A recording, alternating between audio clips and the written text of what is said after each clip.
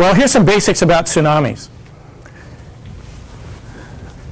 Tsunamis are about as different from what appears in your head, the picture that comes in your head when you hear the word wave, as you could possibly imagine. I mean, they're just a completely different beast than what we're used to thinking about with wind-driven waves that we experience when we go to the beach, for example.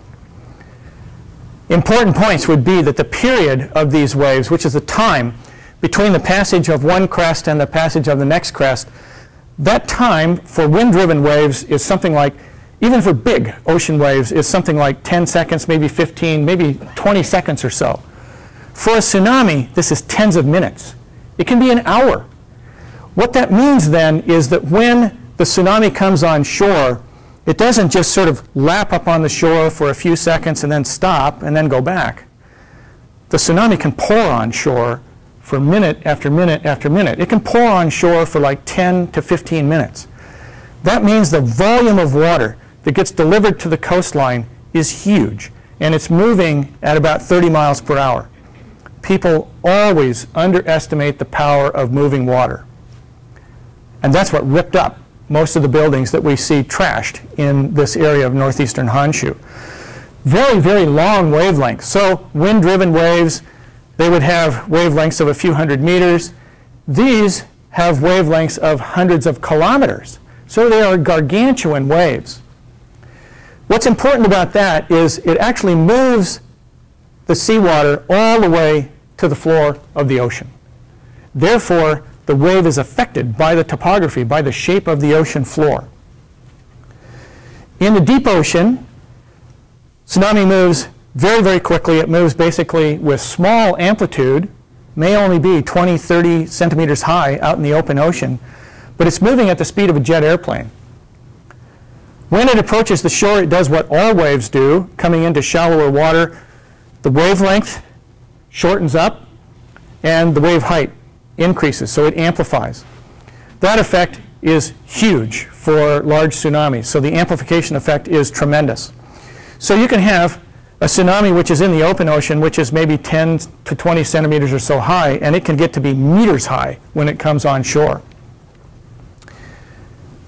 Well, we say that the speed slows down, and it does, but recognize that even coming on shore, the tsunami is still going like about 30 miles an hour. Meaning, if you're not already out of the way, it's too late.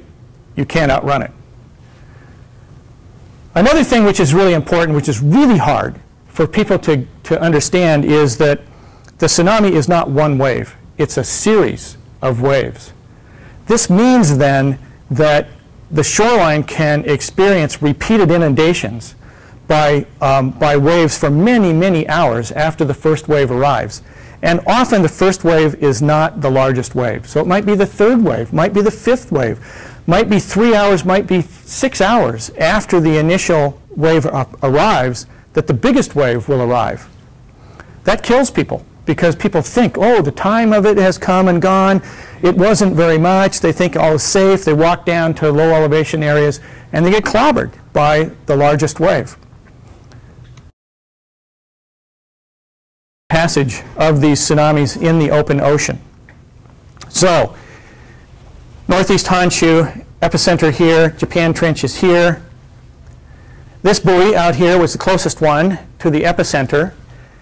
These buoys are actually quite amazing. Here's what they look like, a schematic of what they are. So we've got a buoy on the surface, which is just its communication links. It's tethered to the bottom. The business end, the actual measurement, is a pressure meter, which is on the ocean floor, which is capable of measuring the passage of a tsunami, which might only be a few centimeters high. And what we're seeing here is tides for a few days leading up to March 11. Then the earthquake happens, and we see about, from peak to trough, we see about a meter high tsunami pass over this particular buoy. Well, mind you, this buoy is in deep water. And so a tsunami which is a meter high and it's passing in deep water, that's a very large tsunami. That's heading out towards the Pacific Ocean. It's beamed off towards distant shorelines. Within minutes, NOAA produced this map, which is the travel time for the tsunamis the travel time is a function of the depth of the ocean. We know the depth of the ocean really, really well. We know these travel times very, very well. So quickly, we can determine how long it's going to take for that tsunami to get, for example, to the Hawaiian Islands. It'd be a little over 7 hours. So this is like no mystery. We've known this actually for decades. And there were evacuations of low-lying areas in the Hawaiian Islands, and eventually evacuations of some areas on the west coast. What is harder to do than determine the travel times is to determine how big is this tsunami going to be. I mean, how is it going to lose its energy as it goes across the open ocean? So this is a model that was produced by NOAA in real time when this event happened. The scale is here, so this is in centimeters. So the purple colors in here, this would be where the wave was about a meter high in the open ocean. The red zones in here, this would be when it's about a half a meter high. Again, that's in the open ocean. That's going to get greatly amplified when this thing comes on shore. So a tsunami, which is a half a meter high in the open ocean, is potentially very dangerous when it comes on shore. Well, you can see something about the interaction of the wave with the topography of the ocean floor in here. You can see how it kind of gets guided around. The energy is not uniformly distributed out here. There are like areas that get more energy than other areas. And there's a very curious thing right here where there's tsunami energy that is beamed right towards southern Oregon and northern California. That actually is the effect of a big feature on the ocean floor, the Mendocino fracture zone. So this is an old scar on the ocean floor. It's an old plate tectonic boundary across which there's an offset in the depth of the ocean. That topographic feature basically captured tsunami energy and steered it in to the coast of California. It's one of the reasons why a place like Crescent City gets clobbered by tsunamis over and over again. Energy gets selectively beamed at Crescent City in part because of the Mendocino fracture zone. Well, this is the map that caused the Pacific Tsunami Warning Center to issue a tsunami warning for the entire Pacific Basin. Tsunami evacuations did take place in coastal areas in Hawaii, in communities on the Oregon coast. There was quite a bit of damage done in Brookings. There was a fair amount of damage that was done in Crescent City. There was some damage done in Depot Bay.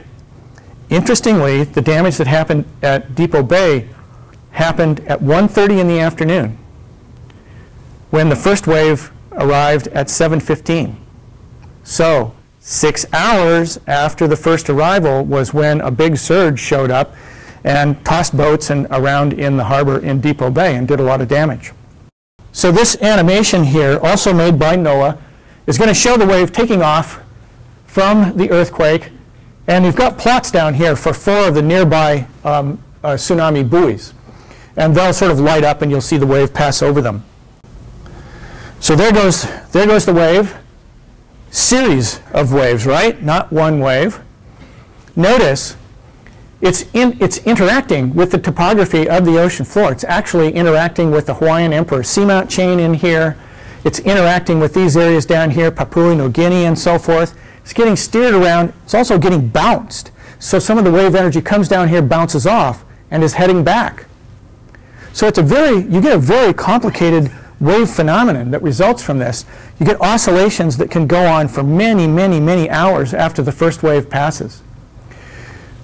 These large tsunami have power all the way across the Pacific Ocean. I mean, that's the largest physiographic feature on planet Earth. And areas of southern Chile were evacuated successfully. Well, look at what's going on here. You're still getting all kinds of reverberations, reflections, refractions, and so forth of energy. So the ocean is complicated, right? When you stir it up with one of these big tsunamis, series of waves, lots of bounces and so forth going on. Northeast Honshu. So you've probably seen lots of, maybe more than you wanted to see, pictures of damage of the tsunami here. Large ships, carried inland. Sendai, we saw a lot of pictures from Sendai. This is the area where you saw the tsunami wave, going across the agricultural fields and so forth, photographed from helicopters.